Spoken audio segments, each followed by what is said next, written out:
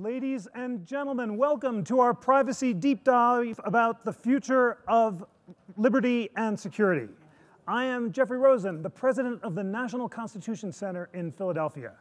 The National Constitution Center is a wonderful place. It is the only place in America that brings together citizens of all perspectives to learn about, debate, and educate themselves about the US Constitution. And it is hard to imagine a constitutional issue more salient and urgent in America today than the balance between privacy and security. From the San Bernardino shootings, which led to a dramatic face-off between the government and Apple, to the Orlando shootings, where the perpetrator posted on Facebook of his intent and his call for further attacks, to recent pressure on Twitter, Google, and Facebook to remove more terrorist speech online. We are debating exactly how to draw the line between privacy and security and what sort of takedowns of terrorist speech the First Amendment allows and what sort of seizure of data stored abroad and in the digital cloud does the Fourth Amendment permit. Remember, just a bit of review, the Fourth Amendment to the US Constitution says the right of the people to be secure in their persons, houses, papers, and effects against unreasonable searches and seizures shall not be violated. And the First Amendment has been interpreted in the United States to allow for the suppression of very little truthful but embarrassing speech. Our free speech tradition says that speech can only be banned by the government if it's intended to and likely to cause imminent violence. That principle, adopted by the Supreme Court in the 1960s, sets us apart from the rest of the world, from Europe, which allows the suppression of hate speech to a much greater degree than we do. So we have a lot to discuss. We have an absolutely blockbuster, spectacular lineup for you. And we're going to begin with two people who may have more power over who can speak and who can be heard online than any king or president or Supreme Court justice. I'm smiling because I joke whenever I introduce Monica Bickert of Facebook, the head of global public policy at Facebook, who's been here at Aspen before. I say that she has more power than any king or president or Supreme Court justice because who can speak and who can be heard today is determined more by the decisions that Facebook makes than by the Supreme Court or the US government. But I always jump in and tell them it's a little more nuanced than that. Well, you can try to deny it, but you know, power is difficult and we have to just own it. The US government, however, does have substantial power over speech and privacy, and we have no better representative of the US government to join us than John Carlin, the Assistant Attorney General at the Justice Department in charge of national security. Both of these two people are extraordinarily accomplished public servants, both Harvard Law School graduates, I think near each other at Harvard around the same time. Monica, a former prosecutor. So they really understand these issues better than anyone, and I can't wait for this conversation. John, I'm going to jump right in and ask you to tell us what kind of online terrorist speech does the government, in fact, prosecute? So thanks, Jeff. And maybe I'll start a little bit by just framing out what we're seeing and why this is such an important topic for those of us who are fighting the terrorist threat. In the United States and worldwide, we're facing a terrorist threat that we simply haven't seen before. The Islamic State in the Levant deliberately adopted a new strategy in around 2013, 2014. And if you think of Al-Qaeda in some respects, Al-Qaeda wanted to carefully train and vet operatives, and they wanted to commit large-scale, spectacular attacks that caused the maximum amount of death and destruction. And to be clear, they are still plotting and planning these large-scale attacks. In order to do their attacks, they would vet operatives carefully. It often required traveling over into the Fatah at the time, Pakistan or Afghanistan. They would train people for years, and they cared deeply about their brand, if you will. So if there was going to be an Al-Qaeda attack, it was one that they had authorized and directed. What we saw with the switch to the Islamic State in the Levant is essentially they tried to crowdsource terrorism. Just as Al-Qaeda had used Western innovation and technology against us when it came to aviation, you saw the Islamic State in the Levant exploiting a new phenomenon, social media, in a way that hadn't been exploited before. So when they crowdsourced terrorism, they did two things. First, they called for people to join them as adherents, as foreign terrorist fighters. And the propaganda that they used was incredibly slick. I've talked with folks in the advertising industry, not my background or expertise, but they say the product that they were putting out is akin to what you would see put out by the highest paid advertisers in the United States. And they put out propaganda that it's not that they put out just the beheading videos or putting out atrocities like watching someone be burned alive, which they do. That's not how they recruit, though.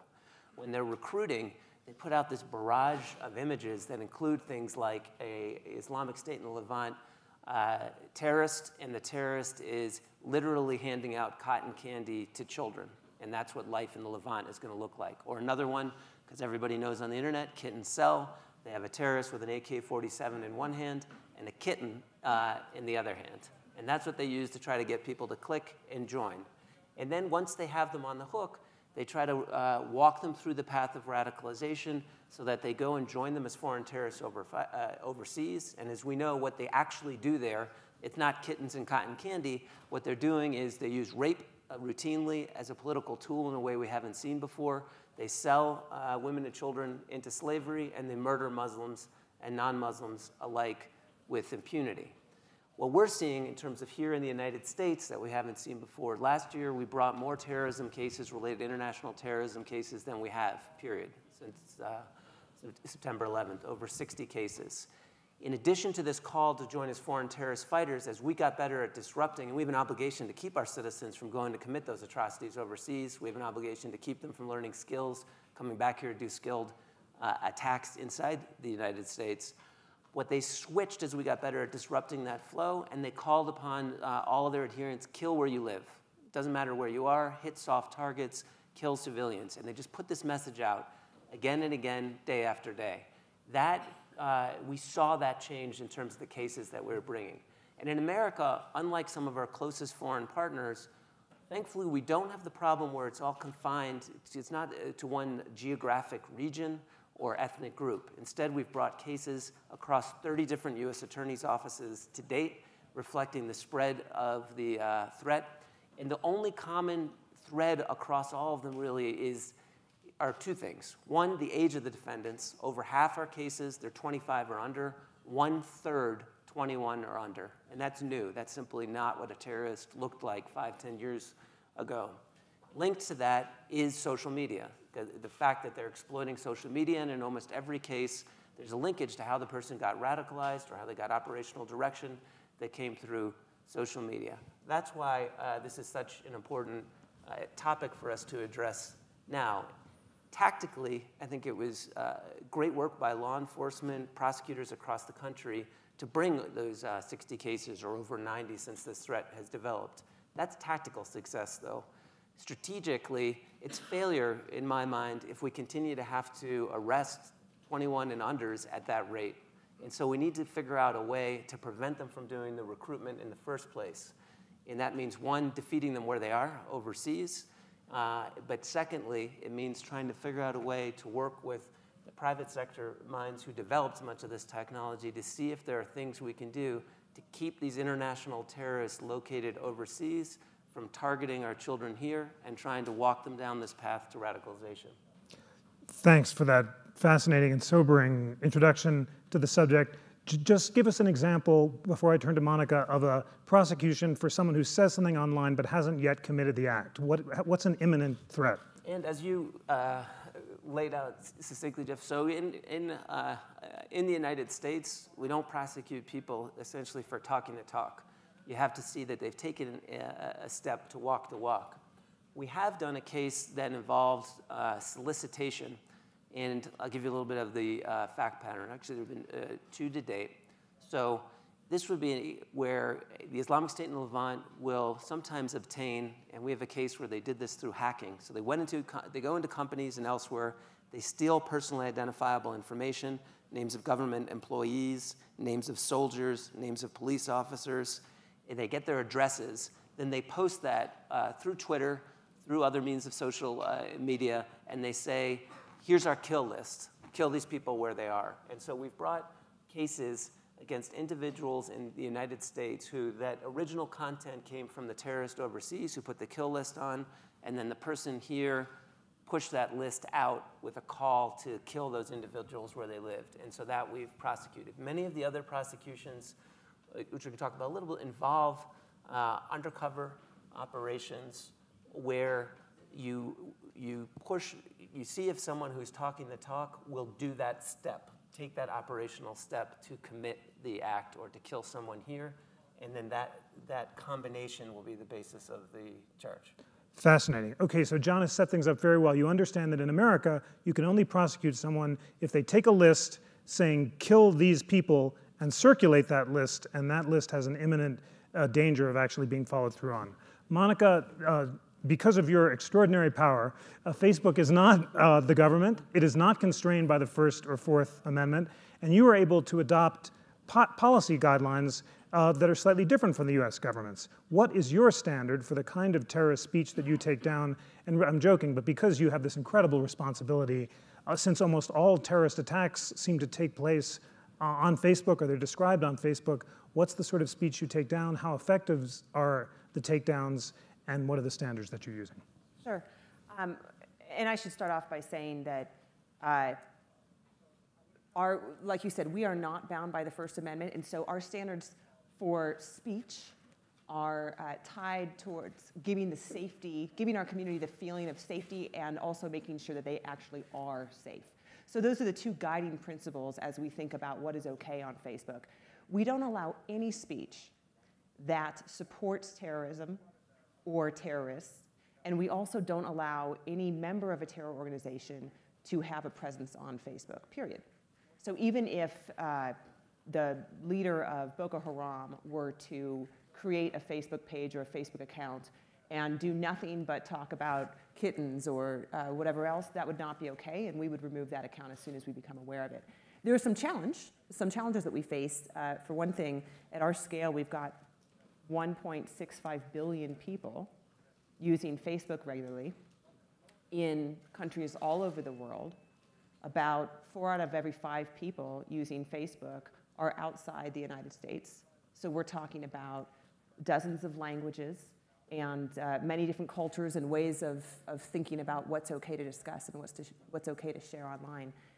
But we also have a very strong team of people who are reviewing content that is reported to us. So anytime that you're on Facebook, if you see something that you think supports terrorism or something that appears to be by a member of a terror organization, you can always click on the upper right-hand corner. You can report it to us, and then we have people who look at it, and these are people who speak dozens of languages that are sitting in offices around the world, and they will review that very promptly, and they will remove it and also send it to our legal team so that if it warrants referral to law enforcement, then that's something that our terms permit us to do, and we will do.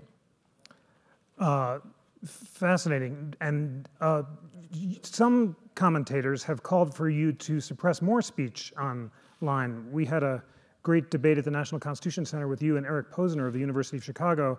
And Eric Posner said you should ban speech that glorifies terrorism, not just that promotes hate.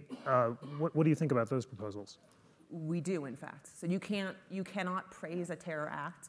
If somebody were to say about the horrific attack in Orlando, that was great, that would be absolutely removed. If somebody were to mock a victim of an attack, that also would be removed. Now, I want to be mindful of the fact that the way social media and other communication services work, we have billions of posts every day on Facebook and billions of photos being uploaded every day on Facebook. So this is a very large community, and we do rely heavily on our community to tell us when they are seeing something that violates our policies. But anything like that would be removed. And you mentioned earlier, well, I think you said that terror attacks tend to be discussed on Facebook. This is a place where people will come to discuss the world around them. That's a good thing. And the vast majority of the 1.65 billion people using Facebook are using it for good purposes. And if they are using it to raise awareness about atrocities that are happening in the world, that's awesome. We welcome that. Where we draw the line is if they start to glorify or celebrate violent acts or violent actors. John, you gave a speech at GW recently where you talked about how important it is for the US government to cooperate with social media. You said, you talked about the crowdsourcing of terrorism on PBS, and you say that the companies, the platforms, Google, Facebook, and Twitter, are being exploited by terrorists. I think there's a recognition now there's a problem. We're starting to see people at the companies address additional resources, but more needs to be done because we're still seeing the threat, and the threat is increasing, not decreasing. What more needs to be done, and how can Monica help you better? So I think there's a couple of things we need to work on. One thing that we should and are focusing on now is, okay, we know that the international terrorist groups overseas, and these are designated terrorist groups overseas, have a strategy where they want to exploit social media by pushing this propaganda out to reach audience members, to encourage them to commit terrorist attacks, to encourage them to join them overseas to commit terrorist attacks. And so one method is ensuring that, as Monica was saying, that these are safe places. So if my kids, and for all of us that have kids, they're all on social media now. If they're using those sites, we need to educate, make sure that parents know. Because I don't think when it comes to being someone trying to groom your child in the community, you'd be aware to the signs that there's someone who's trying to walk them down this path of radicalization to commit a terrorist act. When it's happening in the basement, and they're just online social media, I don't think for a period of time people were aware that this is one of the dangers that you have to figure out how to talk with your child about and prevent them from reaching. Secondly is to keep them from using the platforms when the terms of service of the platform prohibit them from using it in this manner. And that for us in government, that means continually educating and informing as to where we see the threat changing, because this is a group that's quite adaptive, as terrorist groups are, and so as we get good at stopping one method that they're using, they're going to try to use another, so to do that educational function.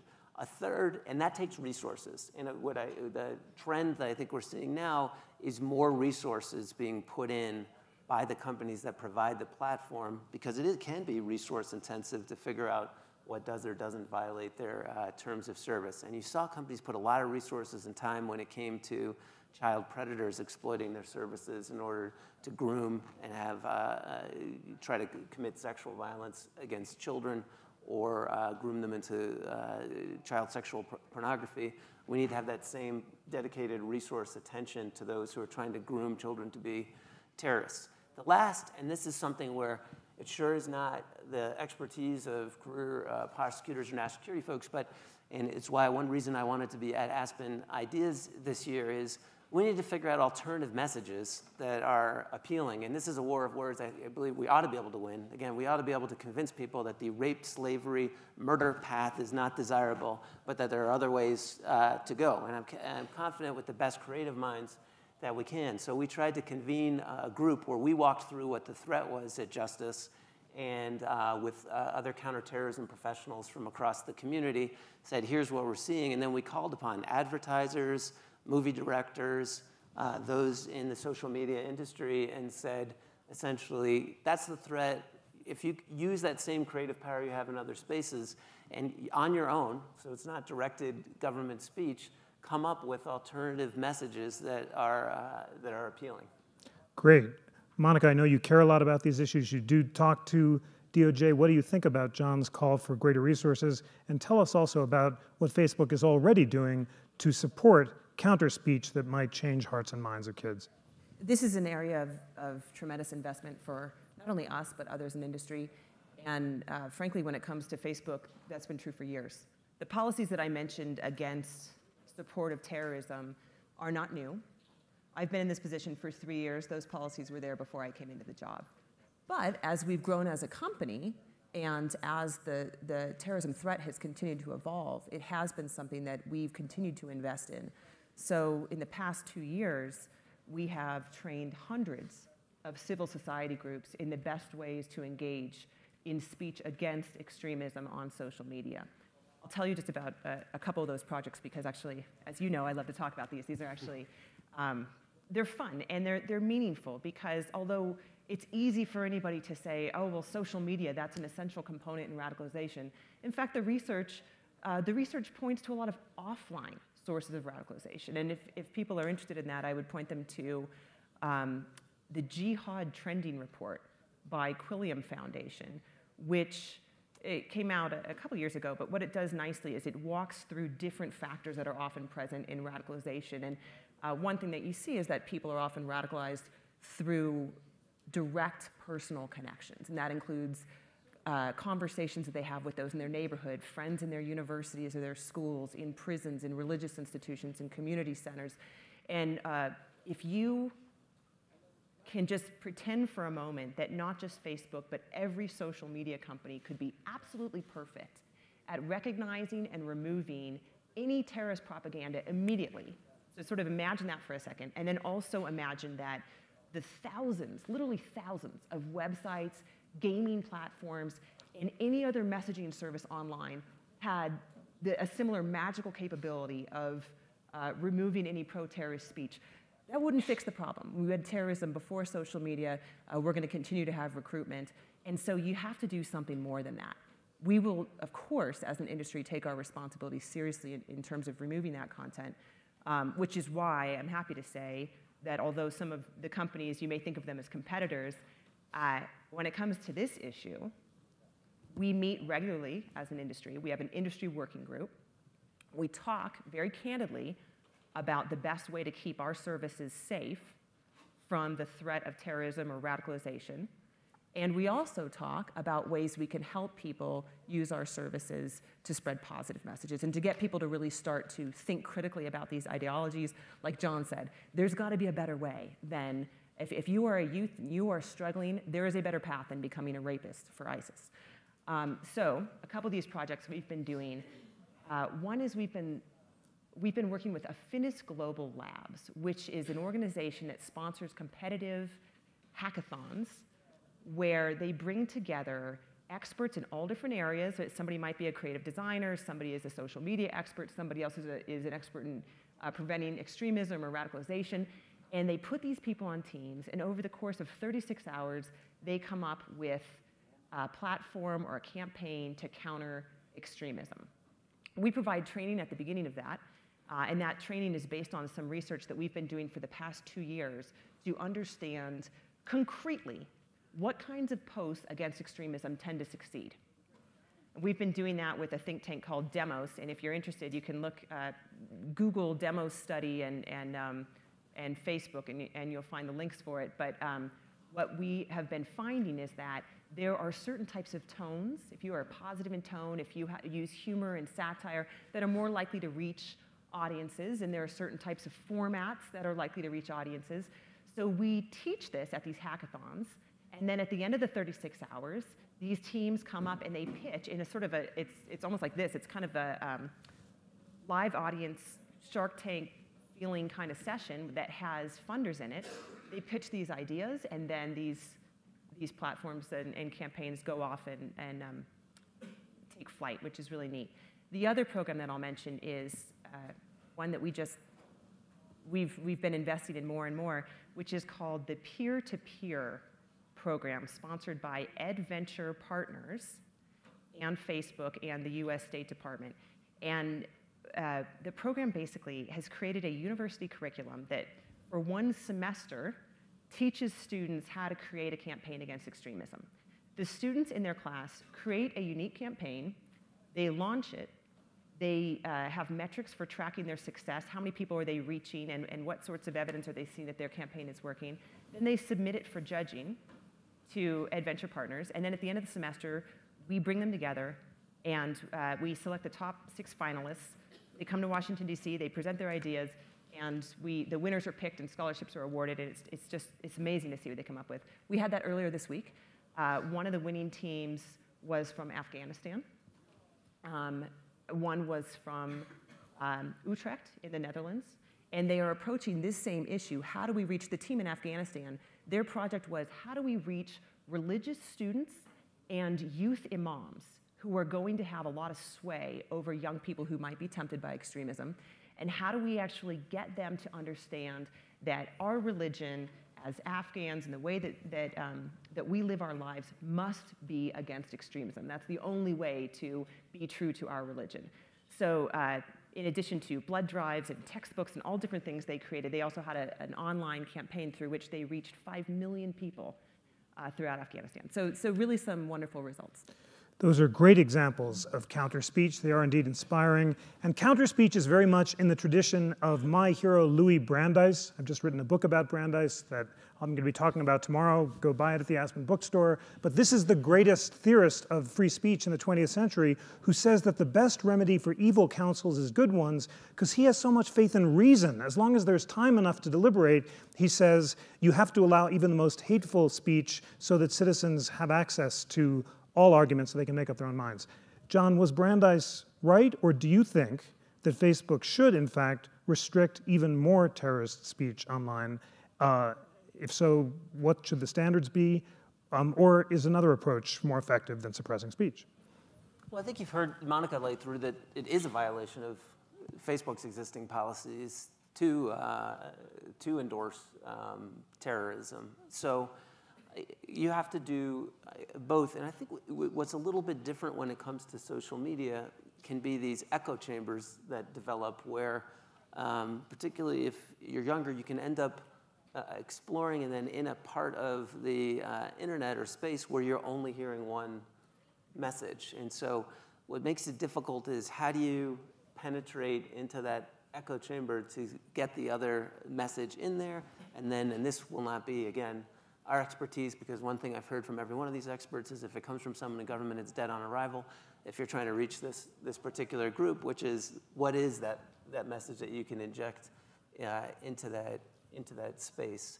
Another, and we're the peer-to-peer, the hackathon, this type of creative idea, it's exciting to see, and we just hope that we start seeing it, because for me the measure is we're not bringing as many cases because there aren't as many people who are would-be terrorists, and secondly, we stop seeing the devastating attacks and having to comfort families because we were unable to prevent an attack from occurring. That's what success is going to look at, and I believe we need to use the creativity. You think about these services, they didn't exist at 10, 15. We can create amazing things together. Surely we can beat this problem, and so we've not succeeded until we've decreased the terrorism threat from where it is now. There's one thing I want to mention, because you said hackathon, which is with this group as well, because there's a blend now between, which is another area where we need company cooperation, which is those who are attacked by cyber actors who steal information. I just want to talk about one case. Most companies today, if they saw a relatively unsophisticated hack into their system and they see someone stealing a small amount of personally identifiable information, names, addresses, and then they get a threat that says, give me $500 through Bitcoin, or I'm going to embarrass you by releasing the information, most companies around the world pay the $500. And so I did want to tell the story of one individual named Farizi, where if a company had done that, unbeknownst to them, they wouldn't have been paying off a low-level criminal. Farizi was actually a Kosovo extremist located in Malaysia in a conspiracy, and what he was doing is they were making a buck, but they also were taking that stolen information and providing it to one of the most notorious cyber terrorists in the world at the time, a British citizen named Junaid Hussain, who was living at the heart of the Islamic State of the Levant in Raqqa, Syria. And he was using that to create these kill lists and then pushing it back to US audiences through Twitter with a specific call to kill them. So no company, I think, would deliberately pay off that terrorist group in order to help fund killing people. But because when you're a company, you don't know, if you don't talk to the government, who's on the other end of that hack. If you try to handle it alone, that's what can happen. In this case, we worked with the company, and Farizi was arrested in Malaysia pursuant to US criminal process and pled guilty recently in the Eastern District of Virginia. Junaid Hussain was killed in a military strike by CENTCOM. That gives you, though, I think, a sense of this is a really complicated threat that we're facing now. It moves very quickly through internet means. It has people working together across countries on the terrorist side of the equation. It cuts across multiple nationalities. And to beat it, we have to work together, not just with other governments and not just within our own government, but it requires working very closely with the private sector. Well, that is great. The one rule of this deep dive is we're going to have to enforce the time limit, so we're going to stop. But what I love about this conversation is the note of optimism on which you ended. This is the most urgent of all problems, and yet you and Monica both talked about cooperation between the platforms and the government, using counter speech, using effective law enforcement, rather than just suppressing speech by itself that can, in fact, save lives. Ladies and gentlemen, please join me in thanking Monica Pickert and John Carlin.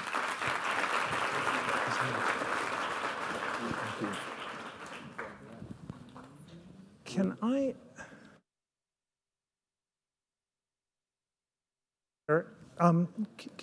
There's a CNN feed that is going continuously. There's some TV thing. Is it? I think it's coming from here, but can you ask the tech? I can hear it. Yeah. Okay. All right. Yeah. You can. Great. Wonderful. I am. I've just asked them to turn it down or off or something like that. Not yet. Oh, good. Actually, please, yes, come on. Sorry. Absolutely. So, as you do the final tech, if you can also try to address this loud noise, then that would be great. There's a CNN feed that's going on. Hi. Wonderful. As we sort out the technology for this next panel, I am thrilled to introduce our phenomenal moderator.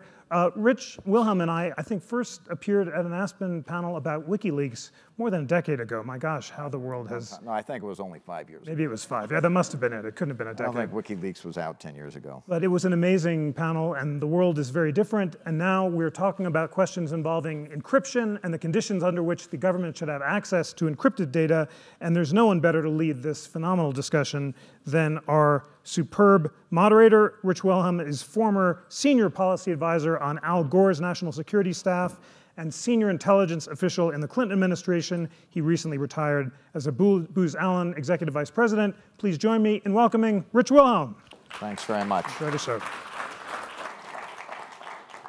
I'll go ahead and get started while the others are getting mic'd up and introduce them. But I think the contours of the argument are fairly clear. And the most recent, let's say, use case is the Apple case where, as you, I'm sure, have read, Apple and other members of the tech community are involved in installing unbreakable encryption. Even they can't break the encryption back. You know, Mike Bloomberg, there are two sides of that argument. The government would say that in the long run that's dangerous, that terrorists and criminals use those devices as well. Mike Bloomberg this morning in the Wall Street Journal, I think, makes a very good case for the government's case, say that, and I quote in part, he says, the prospect of criminals and terrorists communicating with phones beyond the reach of government search warrants should send a shiver down the spine of every citizen. The other side of that argument, and we have lots of people on this panel that can address that, is that you know, this is another step in the road to a mass surveillance state, that privacy is being given away step by step over a period of time, and some would even argue that we're already there. We have a great panel to address that this morning. Let me introduce them. To my right, Julia Angwin. She's an investigative journalist and senior reporter for ProPublica. She's written extensively on this, and she spent many years at the Wall Street Journal writing about this and other issues, and published a book about how, among other things, how difficult it is to remain anonymous in the information age. To her right is Josephine Wolf. She's an academic, an assistant professor at the Rochester Institute of Technology, and a faculty associate at the Harvard's Berkman Center for Internet and Society. Next is Morgan Marquis-Bois. He's the director of security at First Look Media. He's a self-described hacker and security engineer, and in fact is a former security engineer at Google. And finally, Jane Ho-Lute. She's currently the Special Coordinator on Sexual Exploitation and Abuse at the UN. She's had many jobs at the UN throughout her career. Perhaps more relevant to this discussion, she's a former Deputy Secretary of the Department of Homeland Security and a former Chief Executive Officer at the Center for Internet Security. I'd like to open the discussion, if I might, by asking Jane, the government has made its case. Is that crazy talk, or is it overblown, or does the government have a point at some level? Well, we'll know a lot more after this half hour of conversation, I think. I think the government's basic point is, we're not in a business as usual environment when it comes to terrorists. And so, companies need to wake up and pay attention. And who in the world would deliberately impede legitimate law enforcement operating under rules in their effort to address the broader needs of society and security? One of the things I think governments have to confront, though, is that unlike physical space, where governments are used to being the monopolists on security. I mean, typically, security is something societies assign to governments to handle. We want safe streets. Governments, you run the police. We want a safe country. Governments, you run the military. You make the laws. And so governments are used to being not only the big players, but really the monopolists in the security space. And the problem is they are not, by a very, very long shot, the monopolists or even the dominant players in cyberspace. Governments matter a lot for security in physical space because governments have legitimate control over the power to protect us. But it's not the power to protect us that matters in cyberspace, it's the power to connect us. And that's the power that matters. And that's why governments are struggling everywhere to find a role and to play it effectively. Another point of view, Morgan? Yeah, so I would actually agree that, I think that people probably wouldn't want to impede legitimate law enforcement, investigations. However, I think that a lot of the language and a lot of the rhetoric that's being used primarily around the Apple sort of FBI case and around the language of encryption and things that Silicon Valley needs to do or not do, it is either, I wouldn't go so far as to say it's illegitimate, but there is definitely a trust has been breached. For instance, a lot of the dialogue around this I would describe as fear-mongering, actually, because we're also very worried that this unbreakable encryption could be used by terrorists and so forth. And today there was actually an article about the wiretap statistics that were released last year, and it actually showed that criminals are using less encryption, not more. So last year, of the close to 5,000 law enforcement requests that were made, less than 0.25% of those wiretap requests actually encountered encrypted data that they could not access. And so there's this very powerful sort of surging rhetoric surrounding this debate. In fact, the FBI didn't actually need Apple to get into this phone. They were trying to make a point. However, this whole... Well, they're continuing to try to make a point. They're continuing to try to make a point, but a lot of the going dark rhetoric, I think, is actually false. Like a lot of the sort of the leaked documents that are from the NSA have sort of revealed to us that we live in a golden age of surveillance. Rather than going dark, there's in fact greater surveillance capability than we've ever had. So I wonder why we're so obsessed with forcing companies to subvert the security of American-made products. Well, I think there's maybe even some value to trying to clarify those rules, right? You brought up most Americans don't want to impede law enforcement from doing their jobs following the set of rules that are in place. And I think one of the things that's different about the security rules governing digital data is that they're much less clear to a lot of people than they are around, say, warrants for physical search and seizure.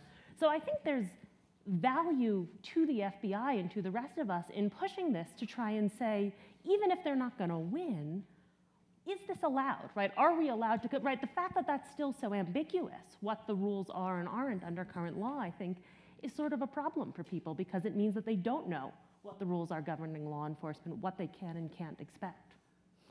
Julia, what's your take on this? Is the government request going too far?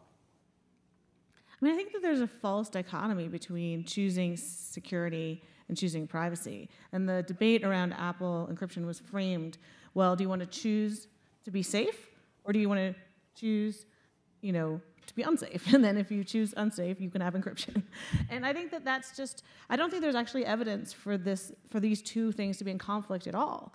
The truth is that we would be entirely vulnerable as a nation to all sorts of bad actors if we didn't encrypt our data. And in fact, right now, we're probably much, much less encrypted than we should be, right? There's no institution that hasn't failed us in terms of protecting our data, whether it's a Target or the IRS or the OPM, which lost the background check records for 3 million public servants. So all of our institutions are failing us at providing defense, and then we're supposed to give them more offense capability. But in fact, we all would be better off if our data was secure. And so this weird idea that, well, you have to get your data less secure to help catch a guy who's actually already dead, and you're going to find out a little bit more on his phone, I suppose, but it wasn't going to prevent that attack. But Julia, I don't think the government is arguing that data shouldn't be encrypted. Well, they're saying the encryption should be weak enough that they can look into it, which is basically, a lot of technologists would tell you that's not encryption. Right? But I think you both made all three of my colleagues have made really important points. It's hard to find principle here. It's hard to know what to do. On the one hand, companies from Silicon Valley, which is where some of them have an address, but they're all pervasive now globally, with considerable power that we have to come to grips with. On the one hand, they're very strong advocates for the protection of individuals online through privacy and the protections in encryption. On the other hand, it is way too difficult to secure yourself in cyberspace right now. Overwhelmingly, offense wins, overwhelmingly. And there are 4 things every enterprise could do at relatively low cost at the sysadmin, that is to say non-specialist level, and they're not doing it, and the companies are not promoting basic cyber hygiene. That would do an enormous amount to protect us from 80 to 90% of the things that are going wrong today. So it's very true. I agree absolutely. People can be forgiven for not knowing what to do. They discover a major security move when they learn that Mark Zuckerberg covers the camera on his laptop computer. I walk around everybody I know. I'm putting, sticky notes on people's cameras. But, this is not okay. If companies want to have a principled position, and if government wants to have a principled position on security, we ought to begin with basic cyber hygiene and engage the public in the rules under which we are willing to make trade-offs of security for other benefits. How important is trust to all of this? Trust in the government is very low, as you know, all around the world. We've seen this in the political system. And trust in this area is a big issue. But how important is trust? Would this be easier if there were greater trust in the institutions of government? I do think that post-Snowden, the idea that you're going to come out and say, okay, yeah, I'm sorry, we were running a secret program. Might have been unconstitutional to collect every American's phone call logs. But don't worry, we cleaned it up, and now trust us, we need additional powers. Right? That's a hard argument to make, especially when, as you said, government itself is not taking any measures to protect the data that it holds about Americans and about its own employees. Not enough of them. And so, they have, I think, lost their trust, and they need to earn it back. And that is something that I don't see, right? The FBI is not actually out there promoting cyber hygiene. They're asking for additional powers. And so I think it's perfectly legitimate for everybody in America to look questionably at this request for additional power, given that we haven't had appropriate trust before, and we haven't had a public debate. When you think about wiretaps, it took about 40 years of jurisprudence and public policy debates to really get clear about when and under what circumstances would we allow something as invasive as listening to somebody's phone call. And we have incredible transparency and requirements around that. I'm not sure if you all know, but you don't need just a search warrant for a wiretap, you need a super warrant. You need to show that you have exhausted all other available possibilities. Now, the FBI is not asking for a super warrant to get into your iPhone, right? They're not asking, in the wiretap you have to have yearly reports, how many wiretaps you did, under what circumstances. They're not suggesting they're going to do that. So without those kinds of controls and audit procedures and public debate, I think we should all question whether this is a power to grant unconditionally. I'd like to say something to that because I actually worked at Google when the Snowden revelations came out, and one of the sort of PowerPoint presentations that was released showed how the Five Eyes was actually tapping Google, and there was an amusing diagram, sort of complete with a smiley face and that sort of thing.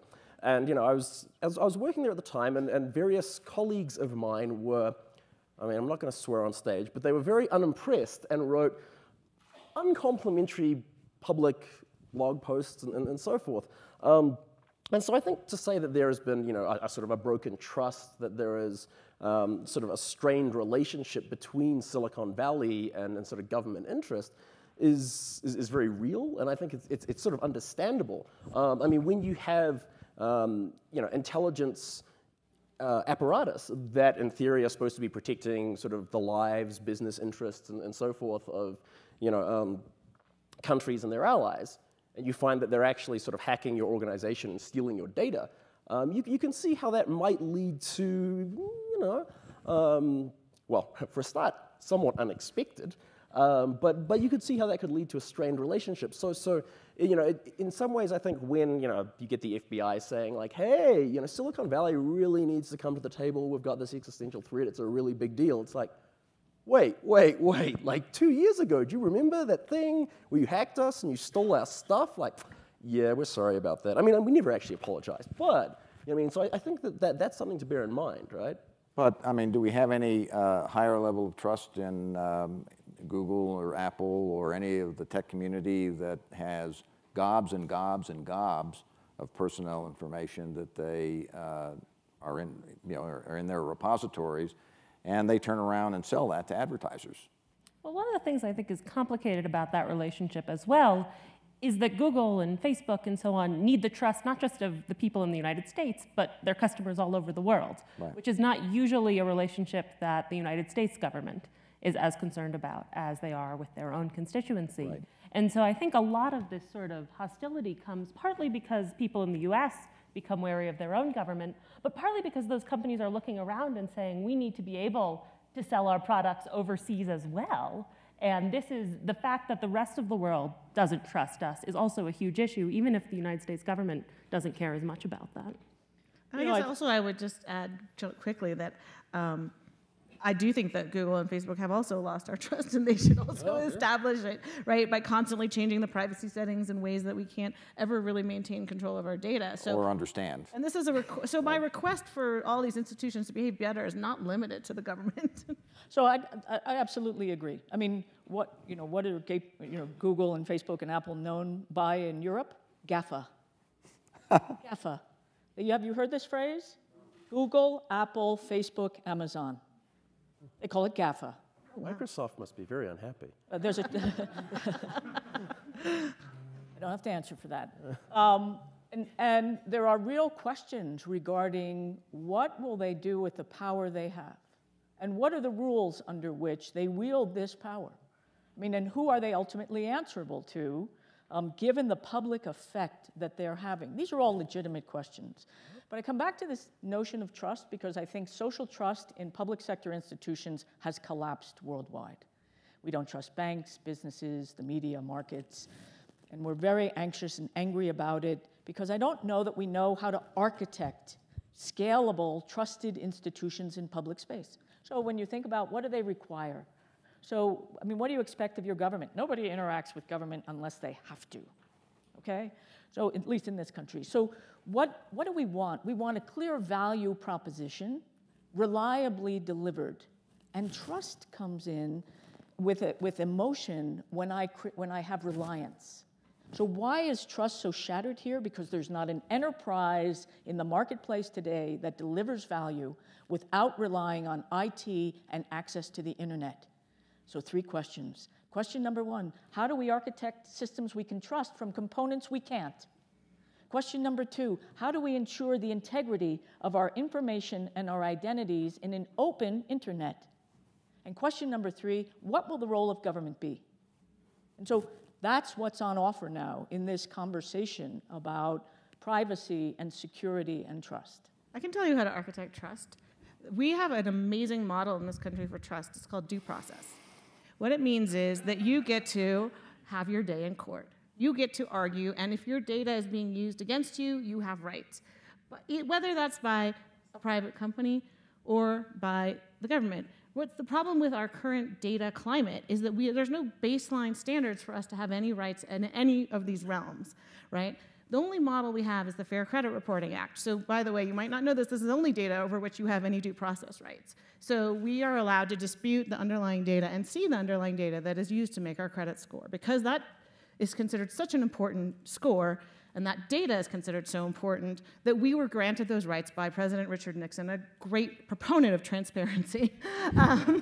And so I do think we should think about that. We have a working model where we get to see and dispute data that's used against us. We could have that for other things, and that's in the national security context, that's harder.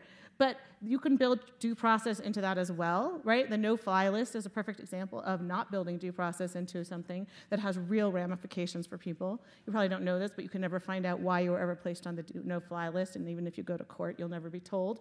And so there's no disputing and no winning in court for that, and that feels un-American, because due process is such a part of what we stand for as a nation, or at least that's what I think. So I do think there's a way to architect trust, but the problem is it's not technical, it's legal. And so we all have to agree as a society, what are the legal standards we want to live by, and what is that going to look like? Following on to this argument a little bit, I'd like to provoke you a little bit. And obviously 2 hours that's easy to do. yeah. 2 hours ago, maybe 3 hours ago, Dave Petraeus noted in a previous panel that in years past, the intelligence community and the government had quiet discussions with industry, and there was lots of cooperation there. In the aftermath of the Snowden revelations, that's become a very bipolar relationship, and he thinks the answer is not the courts, but he thinks the answer is to go back to those quiet discussions. Discuss amongst yourselves. Comment. So it is again, it's important to separate out that is Dave's take from a national security perspective. From a homeland security perspective, the dialogue never ceased. The dialogue never ceased. You know, the intelligence community interacting with the American public, we hope it's kept in check, right? And operating under rules. I mean, the homeland security environment, there's interaction with the public every single day, 5 to 7 million people directly. Terabytes of information about the global movement of people and goods, because people want to get on with their everyday lives. And we have a tension here. You know, on the one hand, we want to keep people who might be dangerous and things that might be dangerous, we want to keep them out. You know, but we also want to expedite legitimate trade and travel. We want to welcome those who enrich our culture, enrich our economy. You know, and it does place a premium on information. And one of the things governments have come to grips with over the past dozen years only is that they no longer have the corner on the market on the control of information, and that there's a vast wealth of it that exists in the private sector, and it's time governments demonstrate they can respect that. I think the idea that what we need is to have more secrecy around how data is handled and collected is pretty fundamentally backwards. I mean, I'm willing to accept that there are conversations that need to happen in secret and that there's good reason for those conversations happening the way that they do. And I'm certainly willing to accept that it's much easier to come to consensus between companies and the government if nobody's ever going to know what you're agreeing to. But I don't think that necessarily means that that's the best way to make decisions for all circumstances and all kinds of data treatment. I think it would be great if we could have due process and transparency. I wonder how realistic it is to expect that the business of intelligence and counterintelligence will be conducted in an open enough manner to restore that trust. Simply because, I mean, by nature of the thing itself, you know, spying is a clandestine activity. And so, I mean, I would love to see this sort of trust restored. I think that, you know, the intelligence apparatus plays sort of an essential, you know, role in, you know, sort of the safety of the nation state and that sort of thing. But yeah, I have been racking my brain actually as to, because, you know, we had this discussion before the panel, like, you know, well, how would you fix things? And, you know, I think about this and I actually really wonder because, I mean, there's a reason why, you know, national security gets its own court, right? And now, obviously, you know, when revelations about some of the interpretations of the Constitution became public, some people were less than impressed. on how this court had actually been interpreting American law. However, I can't say I'm surprised that this was the path taken, and I would actually be very, very surprised if it was like, okay, well, we really need to fix this broken trust, so we're going to make all of this clandestine activity public. I'm like, is that? That's probably unrealistic, but I think, you know, I think there is some, I mean, Jane and I were talking about this earlier. I think that I think that there's probably a little too much secrecy. I mean, where that line is, I think that it can be more open. But Craig Mundy wrote an article in Foreign Affairs 2 years ago, in which he said essentially the bottom line, and he called it pragmatic privacy.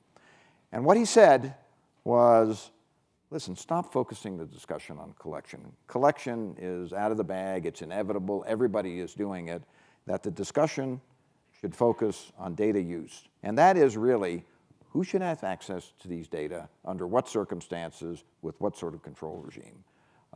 Does that begin, I mean, if the discussion focuses less on collection and more on how people, how organizations, how entities get access to it, does that begin walking us down the road? I think he's making my due process argument, sort of. Right. Well, I'm not willing to sort of say, you know, let's just sort of wave our hands, you know, put out the trembling hand on collection. You know, it's over, everybody can do whatever they want to do. I'm not willing to say that. Right. What data are you collecting? For what purpose? With whom will you share it? Under what rules? How will you safeguard it? And how will you destroy it after what period of time? So you know, we can get to this conversation about pragmatic privacy, but I don't think we ought to give ground on sort of saying, oh, you know what, it's really too hard, so we're not going to worry about it. Especially because, as Julia said, none of these organizations are very confident in their ability to control access to this data. So just because you've said we've collected it all, but we're only going to use it for these very specific things, doesn't mean that you can actually necessarily follow through on making sure that that will be the case. Right, there's that, you know, and by the way, self-described. I would never self-describe myself as a hacker, but there is an old, yeah, I took umbrage with that when you said it, so I thought I'd bring it up now, because there's an old hacker adage, you know, the sort of information wants to be free, right? Which sort of does play into this, is that if you collect it, you know, unless you're keeping it in a steel trap underground, the chances that someone else can get at that information is actually very real. So I think that does, you know, I'm with you on this. I don't think that we should sort of wave the trembling hand on bulk collection and just be like, well, it's just happening. So, you know, I'm like, I think we should consider a little the social consequences of that occurring. I think if, you know, I think that the internet has become, you know, sort of an integral part in the day-to-day lives of billions of people. It is sort of how the majority of communication and commerce occurs. And so just accepting that all of my activities on it are tracked and available for perusal, I think that has definite real consequences for how democracy operates. And I think just sort of giving that away in a hand wave is actually terrifying to me. And I think, you know, many sins have been committed in the name of pragmatism, just being pragmatic here. Right. No, really. I mean, I want to come back to this point about secrecy, because I think you're absolutely right. I mean, if we haven't learned anything in the past half dozen years, it's that secrecy doesn't scale. But we've equally learned at the same time that security must scale in ways that we can all live with ourselves over. And there are important tensions to resolve. And so conversations like this, if due process is the answer, and I've been thinking about it since you mentioned it, it is, you know, it's at the heart of what we basically want to say. You know, very powerful social norms, inclusivity, nothing about me without me. Transparency, what's going on, does it concern me, I'll decide. Reciprocity, if I'm going to be required to do this, is everyone else required to do this as well? And accountability, who will answer for what happened or what failed to happen under these circumstances? That's what really part of the conversation. We're gonna run out of time here. I'd like to have a lightning round, starting with you, Julia. If there were one thing, if you were in charge of the world, if there were one thing you could do to get us started back on the road to fixing this issue, what would it be? Wow, that's a tough one. Okay, I guess what I would do is I would go for some low-hanging fruit. So even though I want due process, I would probably go for data breach fines. Right now, there's literally, you don't have to pay anything if you lose all of your customers' data. And so I think Sony and Target both described the costs of their immense hacking as not material in their financial statements because it doesn't matter to them. It's too bad that they lost it. So I do think that just the simple act of there being a penalty for this losing of data would make a huge strides.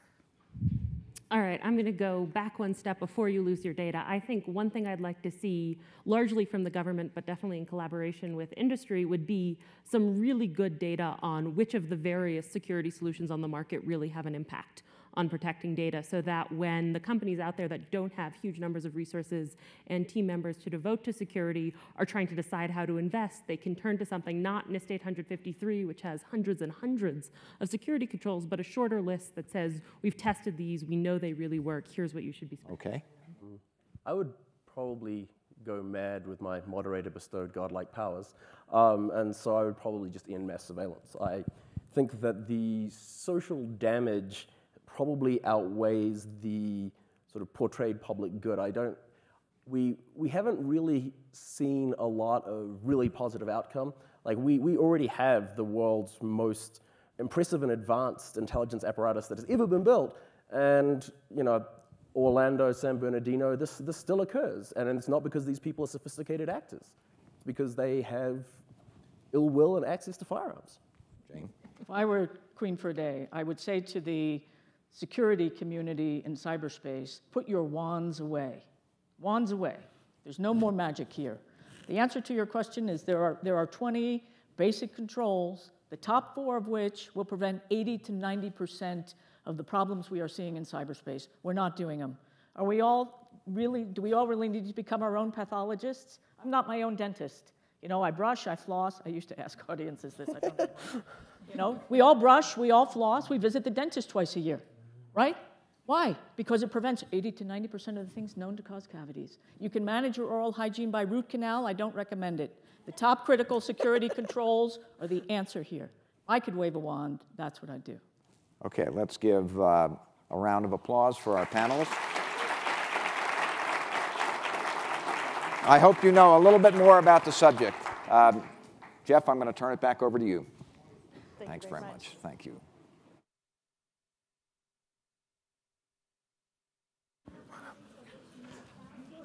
Wonderful job.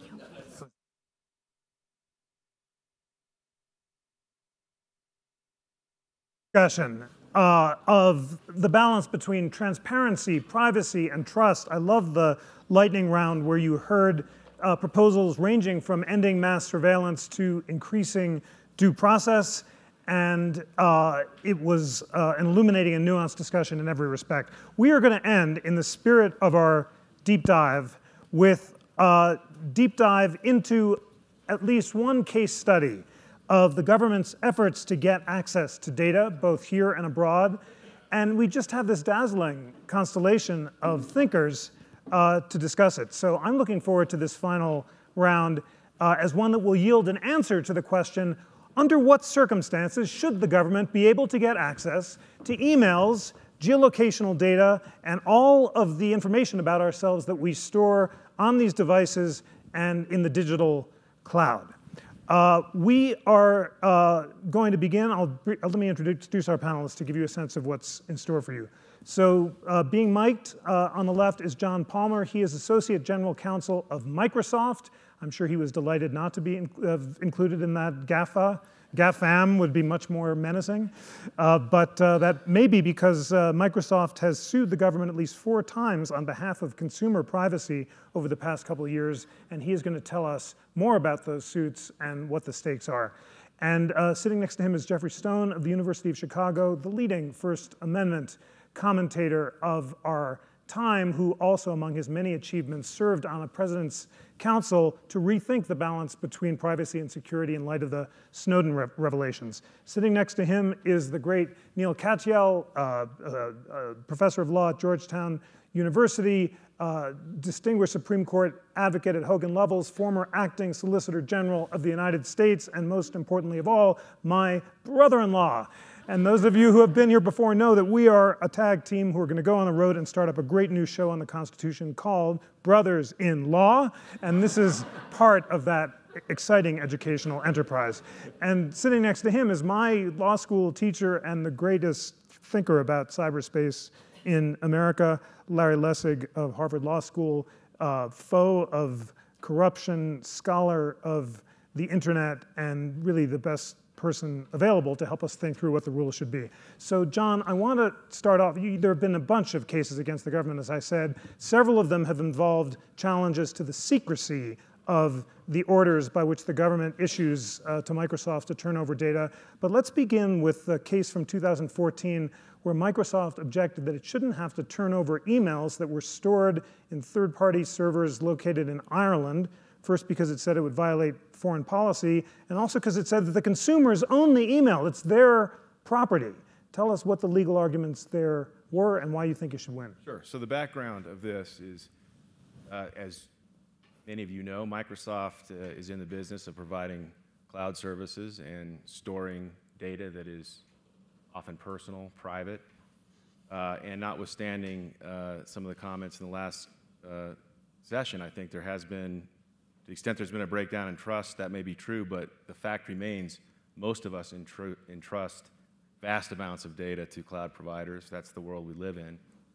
And Microsoft pushes back on the government when we think it goes too far.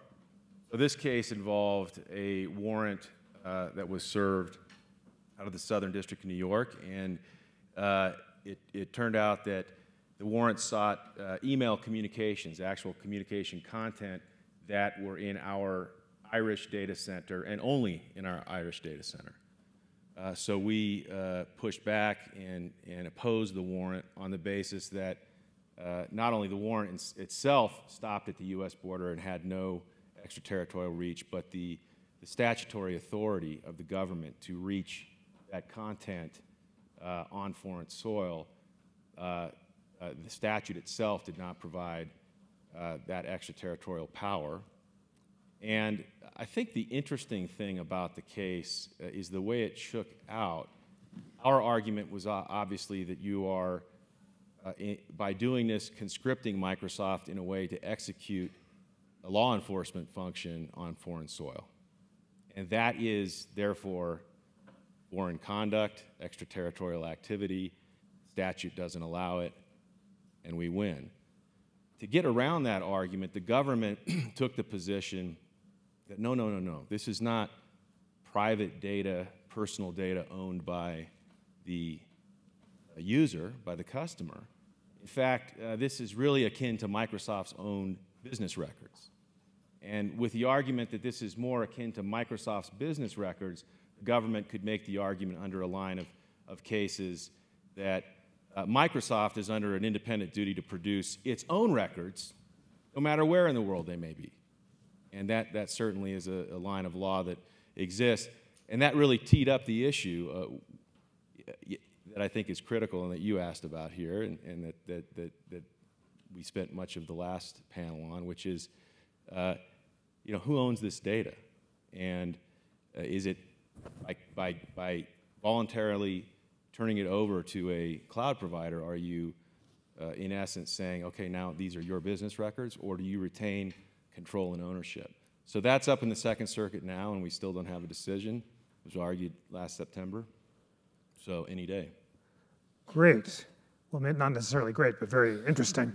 Okay, so you have three of the greatest thinkers on privacy and the Fourth Amendment in America. I can't wait to hear from them. Well, let's solve this problem. And Jeff, what I want to ask, as John described it, much of this dilemma comes from these odd doctrines, one of which the Supreme Court has said, if I surrender data to a third party like Microsoft, I abandon all expectation of privacy in it. That's called the third-party doctrine, but as Justice Sonia Sotomayor said in a recent Supreme Court case, if that is taken seriously, that means we all have no privacy today, because all of us store all of our data not in locked desk drawers like at the time of the founding, but in the digital cloud. You served on the President's Commission. You had criticisms of mass surveillance. I think I'm going to ask very specifically, what do you think the best alternative to the third-party doctrine is, and should Microsoft have to turn over the data, both if it's stored in the United States and abroad? So it's important to understand the origins of the third-party doctrine. Until 1967, the basic understanding of the Fourth Amendment was that a search under the Fourth Amendment consisted of a physical intrusion into a physical space owned or controlled by the person who was the target of the search. So if the government searched your house or searched your car or searched your briefcase or searched your pocket or your mail, they were entering into a physical space, and that was a search. And the court had held 40 years earlier that wiretapping was not a search, was not governed by the Fourth Amendment, because in a wiretap, the government is not entering into a physical space owned and operated by the person who's being wiretapped. They're going into a wire that's outside the home, and it's just not covered by the Fourth Amendment. So in 1967, the court, after 40 years of clearly being wrong, came around to the view that that traditional understanding no longer is acceptable. But we have to figure out a way to go beyond that and to bring wiretapping under the Fourth Amendment. And so they said, okay, the individual is protected in his privacy vis-a-vis searches if the government intrudes upon reasonable expectations of privacy. So it's no longer a physical intrusion into a physical place. It's does the individual have a reasonable expectation of privacy? And the wiretap, the court said, you have a reasonable expectation of privacy in your phone calls the same way you do in your mail. And therefore, even though there's no physical intrusion, it's a search. Okay, then the problem is, well, what else is a reasonable expectation of privacy? Suppose I give a speech in a public park. Can the government ask somebody who was there, what did Stone say? And I say, well, that violates my privacy. And obviously, it's not private, it was public. I mean, it's a speech that everybody could hear. And the court said, you have no reasonable expectation of privacy there, therefore you can compel somebody to testify as to what you said. That gave rise to the third-party doctrine.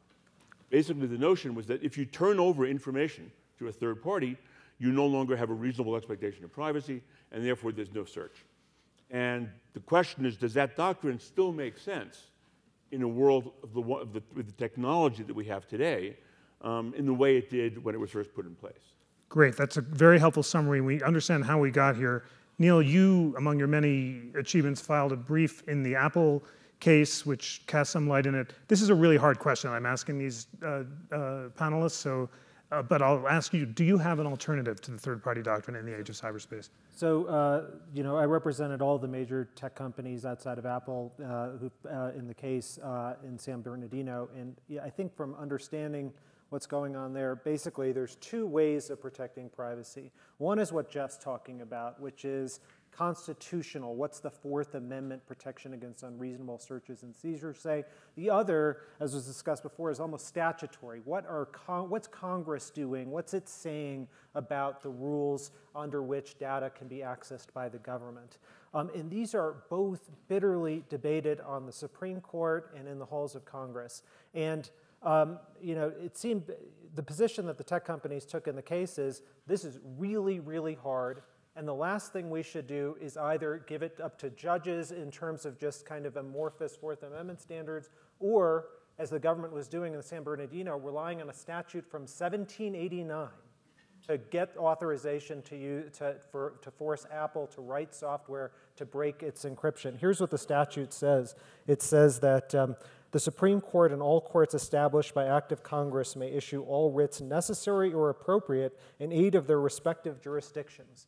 If you think that's talking about breaking into an iPhone, I got a bridge to sell you. So, this statute was written 100 years before the light bulb was created, okay? And that's what the government was resting on for its authorization to come in and force Apple to break the phone. So I think the solution here is actually not something that we can solve in this half hour. I think the solution is a democratic debate in Congress, because the questions about privacy and security, and I do think they ultimately trade off, I don't think you can always have both, are really hard, and I don't think conducive to trying to tease out some word in either the Fourth Amendment or in the 1789 statute. Great. Okay, Larry, it's all up to you, because both Jeff and Neil gave us really helpful background about how we got here. Neil explained the Apple case and said Congress has to solve it. I think you have to solve it, because John needs an answer, and so does the nation. I'll just throw this on the table. I'm all Brandeis all the time. Whenever I have a hard question, I ask WWBD, what would Brandeis do? And in that great dissent in the wiretapping case, he basically said a search that reveals a huge amount of private information about us, like wiretaps in the 1920s, is unconstitutional even with a warrant, because the framers of the Constitution fought the American Revolution over broad searches without individualized suspicion that could reveal a lot of private information. Do you agree or not? Or what's your alternative? Well, I'm not going to disagree with Brandeis sitting so close to you. It's okay. You're his heir. I actually think we've got to unpack a subtlety in this case, which is really important to understand why the issue was so critical. It's not just that the government was asking Apple to crack a phone and reveal the information that was on the phone. The government was asking Apple to produce software that would make it easy for Apple to crack, for the government to crack the phone. And the reason for that is the government can crack the phones right now. They go out to the private market, they pay $1 million to hackers who develop these ways around the phone, and they crack the phone. It's expensive. They don't want to do that. They instead want to co-opt others to make it easier for them to be cracking those phones. And this is a really hard question that I don't think there's any clear answer to, and I don't even think Brandeis has a clear answer to it. Because on the one hand, you say, look, in the project of making it easier for us to enforce the law, it's completely appropriate for the government to work with the private industry to make it easier for us to do the stuff that enforces the law. And if that means making it so we can unlock phones when we have a warrant, I'm all for the standards being very high, then there's nothing wrong with saying to Apple they ought to make this kind of software for us. But on the other side, from Apple's perspective, from the industry's perspective, the last thing in the world they want is the public to perceive them as cooperating with the people who are going to unlock phones to make it easier to get a divorce from the husband who's been cheating on the spouse, right? So there's this conflict here that we don't actually have an answer, I think, in the past to translate or to enforce. And this is why I think Neil's ultimate point is really very powerful. We have to have an informed debate about what the values are we're going to embrace. And that informed debate has got to happen with a lot more understanding about the plasticity of these architectures of technology. But right now, there's no basic understanding, certainly among congressmen, but in the public generally, about actually how complicated the trade-offs are, the potential to build a technology that would be much more protective and also more secure, offer the government more security is there, and we just need to advance that understanding, and that seems to be the biggest gap. So I'm number 3 evading your question, and I'm sticking to the evasion. Wow, I'm actually crushed because Larry Lessig is the leading theorist in America of challenging Americans to translate the values of the Constitution into a technological age. And I'm not going to let you off the hook with evading it, because if you can't solve it, anyone is. Just fair warning for the lightning round, I'm going to ask all of you, if you had to come up with an alternative to the current rules about access to mass data, what would it be? So you got a little more time to think about it. After the Democratic debate and after the Congress people who you don't think are ready for it, they're going to look for some guidance. John, you have a second series of cases which are also really important that I want to talk about, and they involve transparency, another obsession of Louis Brandeis, who said that sunlight is the best of disinfectants. And in at least 3 cases, Microsoft has argued that secret orders that prohibit it from disclosing demands that it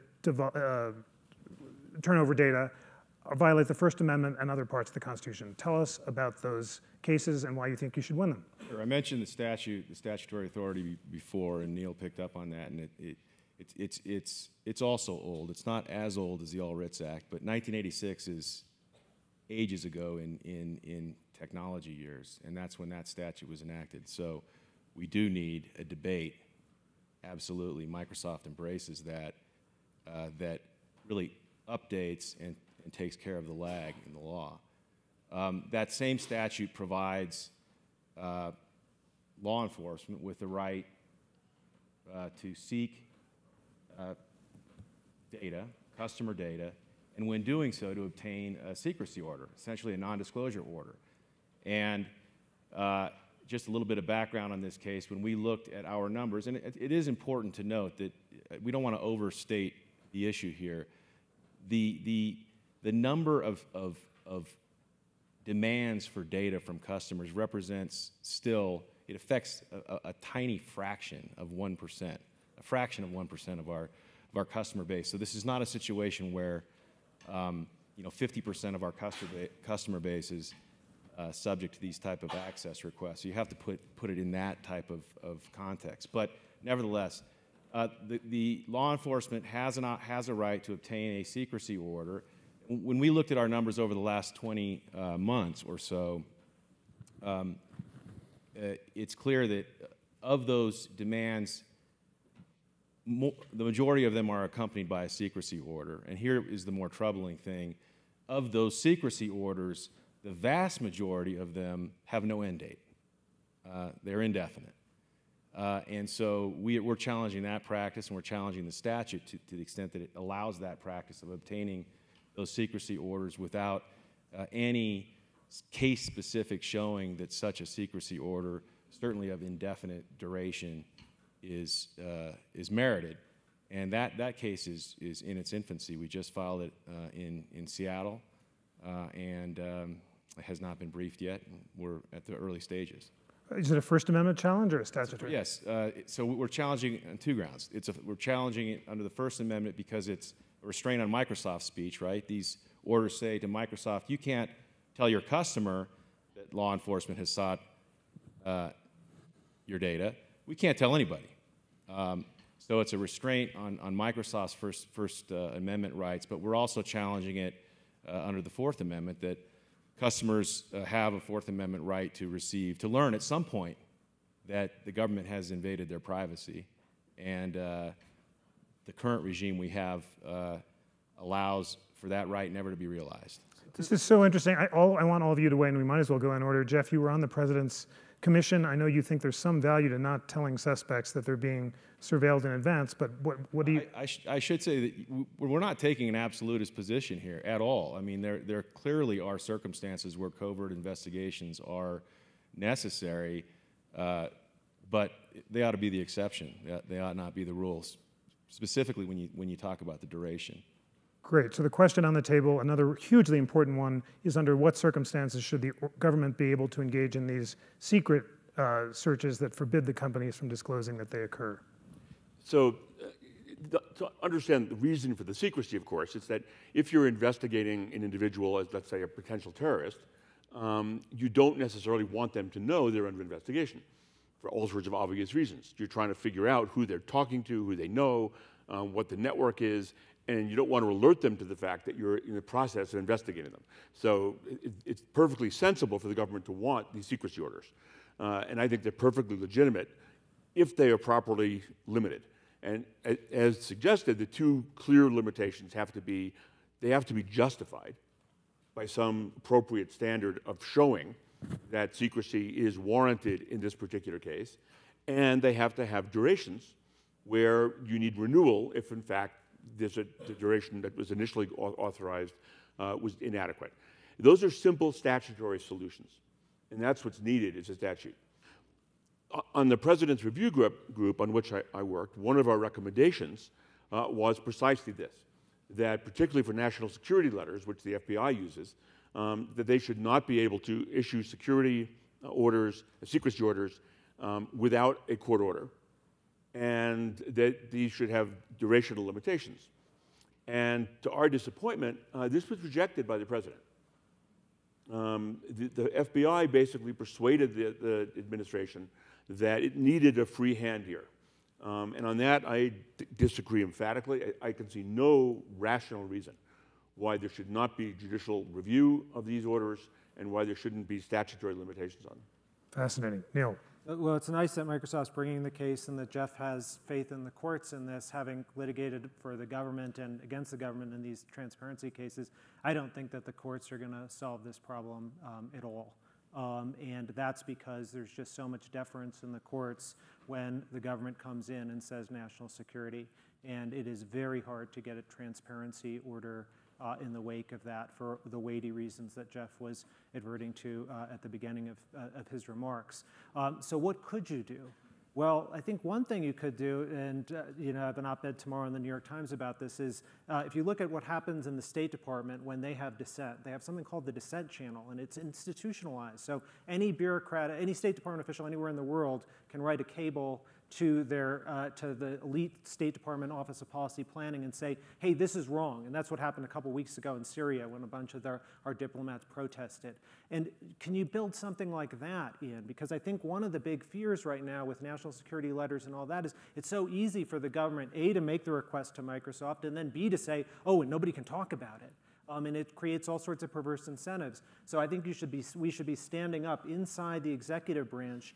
Whenever anyone wants to make a secrecy request, there's got to be a kind of dedicated unit to argue internally against that. And we may not see it all in the public, but at least try to create standing institutions to argue against what is otherwise their natural inclination, which is to say, oh, let's just keep all this stuff secret and nobody can talk about it. And this is what, by the way, was done with the FISA court, the Foreign Intelligence Surveillance Court, because one of the recommendations we made, which was adopted, is that there would be a privacy and civil liberties advocate for the first time who would be able to argue against the government's demands and requests, so there would be an adversary process. And I agree, it should extend to these situations as well. Larry, I can't wait to hear your thoughts. And among your many provocative pieces, one I remember distinctly was called Against Transparency, written in the New Republic a while ago, suggesting that there may be limits in democracy to having everything public.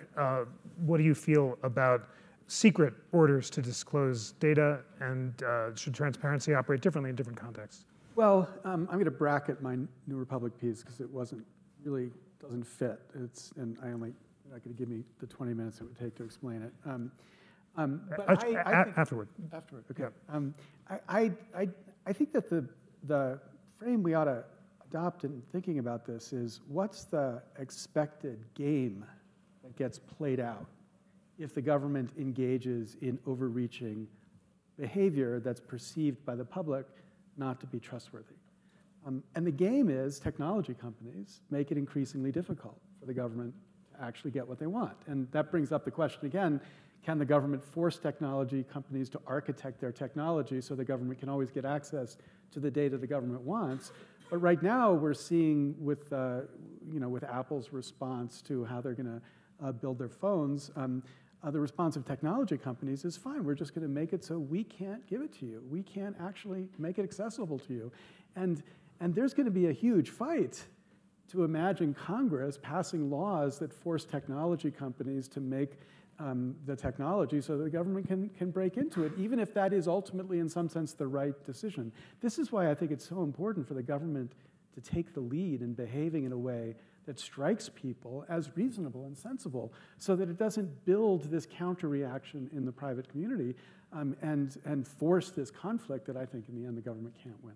Larry, what do you mean by that, though? I mean, there's use. So are they abusing the data in some way? And Snowden's revelations showed, I think, it wasn't much abuse of the actual underlying data, but just the collection alone, I think, really scares a lot of people. That's right, and the collection and not taking steps to signal how they will be safer or more comprehensive in their assurance of safety, relying on law alone. Like I think you and I have written about how technology architecture itself could be a layer of protection that the government begins to take a lead on, talking about how this is going to make it so we don't have to fear the government's intervention anymore. I think there's a real campaign the government's got to launch, which is more than just we're making the world safe from terrorists. It's also we are taking steps to make sure that we are not invading or engaging in behavior which is violating privacy, because if they don't, the architecture will evolve in a place that makes it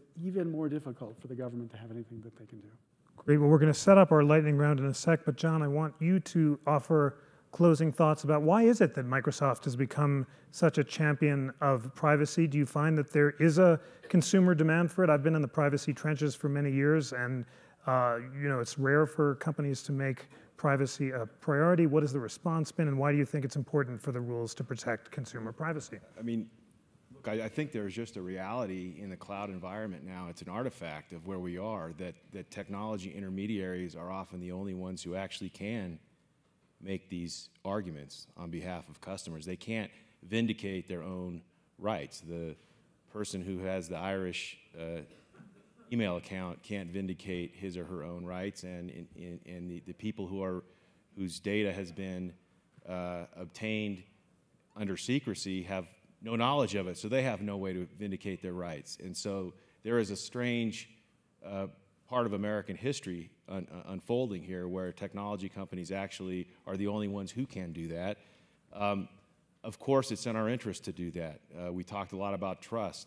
It's vital to our business, and it's vital to, I would suggest, the entire American technology sector, and in fact, American business, and enterprise, and government, who are all putting their most confidential material and their most private material in the cloud. It's vital that we have trust in that system, that system has integrity, has security, has some degree of transparency, maintains privacy. Absolutely vital. It's vital to our business, absolutely. I think it should be vital as a policy matter across the board. So that's why we do it. Wonderful. Thank you for doing it. Here's the lightning round, gentlemen, like it or not. Under what circumstances should the government be able to get access to all of the emails on my cell phone? What should they need in order to search all the emails? Me go first? Yeah. Probable cause and a warrant. No matter what the crime, I'm suspected of a traffic offense or something like that. You can get all my emails with probable cause and a warrant. All your emails? If it's possible to target certain emails realistically, then they should be more targeted. I don't know if that's technologically possible, but I assume by using words or something, you can probably do that. And obviously, it should be done reasonably, which means if you can get access to only the emails that are really relevant, that should be the requirement. Great.